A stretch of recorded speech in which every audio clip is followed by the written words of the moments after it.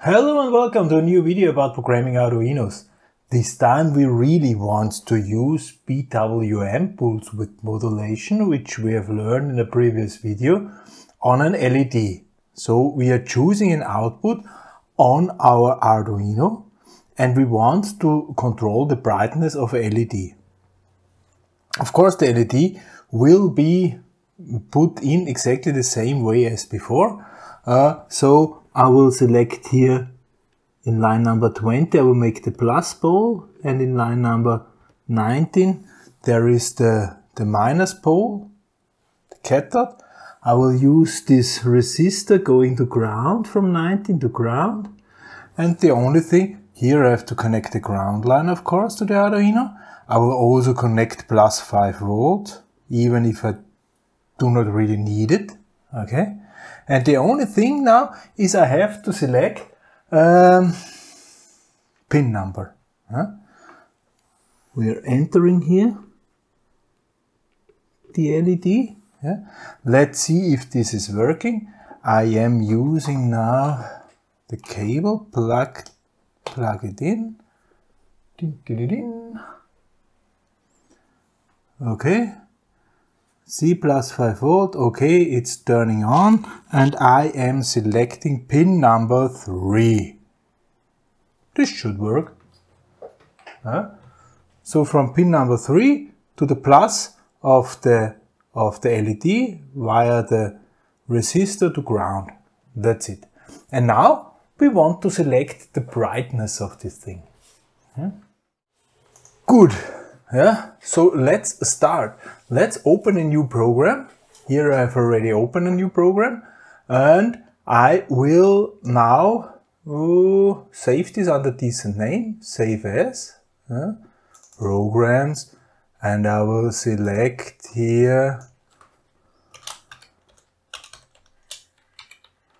and this is now 11, and I will call it analogOut. Good. analogOut. I will again use compile time constant, so I will define an LED pin. This time LED pin is 3, and I define a delay value. Why this is, we will see. Delay value. Setup. Well, the pin mode, of course, of pin number 3 is output, so we have to select pin mode here, and the LED pin must be of type output. Okay, this is good. Define LED pin as an output. And now in the loop, I want simply to start this from dark going to brighter, and from very bright to low. So I need a variable which I can change. Okay, so there's an integer variable, should be sufficient. From 0 to 255 I need this. Then the value, initial value is 0. Okay, and then now we have a new command, a for loop. It's written like this. There's for, and then there's an initial condition of the value. Value equals 0. Okay? This is the initial condition. And then we define how long it should be. And this is value shall be smaller than 255. This is the condition until, if this is no longer met, the for loop will end. And well, what should happen to value? Value should be increased. Every time the loop is running through, value should be increased. Here you can write any formula. Good. So whatever is now between those two brackets is inside the so-called for loop. Value will start at the value of 0. And until value is smaller than 255, value will be increased one time, and then whatever is inside here will be executed. And what do we want to execute? Well, it's easy. we want to make an analog write. Okay, and we want to make the analog write to the LED pin, and with the value. And now, since this for loop is really fast, it would take microseconds, and to count up to 255, if you have microseconds, it is not even taking some milliseconds, maybe some milliseconds. It would just look like turning on. So we have to delay here, and this is why I use this delay value over there, delay val.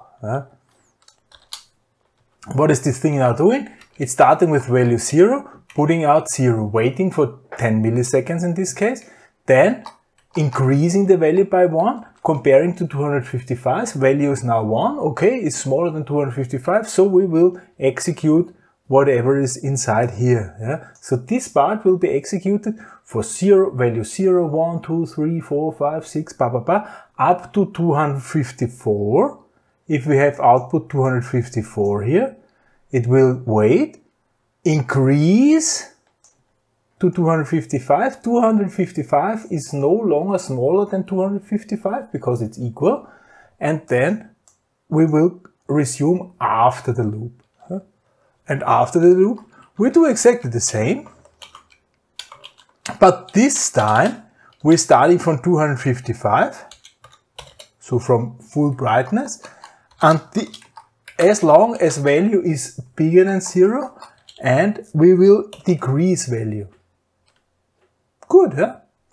So this will now make the LED starting from 0 to bright, and this will start from very bright to 0. And this delay value is slowing this down, simply. Okay. Save. I think we are ready to check it. So upload this thing, have a look. Flashing. Getting brighter. Getting brighter. And less bright. Do we also see this on the camera? Make this. Yeah. And yeah, on the camera you even see it flickering. See? You see it flickering. With the naked eye, I cannot see it flickering. It's working very smooth. This is simply because you, with the shutter frequency of the camera, and the frequency, PWM frequency of the Arduino, you see this flickering. But in real, it's too fast for us. Some of the pins do have around 500 Hertz PWM frequency. Some have even 1 kilohertz, around a little bit less even. It's not very fast. The usual PWM frequencies are in kilohertz area, so some 1000 Hertz. But for our eye, it's fast enough. It's looking very smooth. And we can also make it a little bit slower. If we select now a delay value of 50, I've changed it now to 50, upload. Let's see what is going on. Then you see it is going on a little bit slower. Getting slower bright until it's full bright, and then it's getting slower. Now it's a little bit slower. You should see it even a little bit more flickering in the camera. Yeah, you see it. With the naked eye, this is not there. This is not there. Yeah. So this is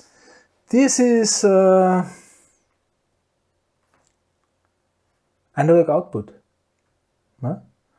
Analog output. You can try it. You can try to combine what we've done last time.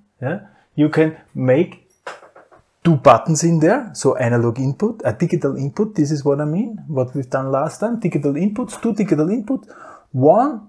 Or you make 1 digital input, even better. 1 digital input. If you press the button, it will get brighter until you release the button. It will stay as bright, and if you press the button a second time, it will get darker again. And if you release the button, it will also stay. So every time you press the button, if you press then a third time the button, it should get brighter again. So every second time you press the button, it will get brighter. Every other time, it will get darker. So some dimmer, dimming, LED dimming with the touch of one button. You could try this. Simply add a digital input.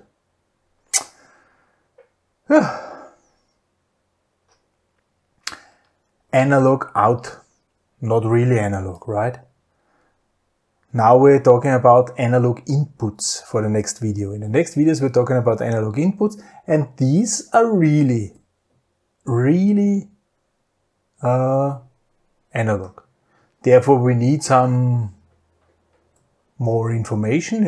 We will then talk about also in the next videos about what is a analog digital converter, how do we get a portion of a voltage and so on. Some theory will then be in next videos, and then we will try to use a potentiometer and read something in. Next videos then. For this time, thank you very much for listening. Goodbye.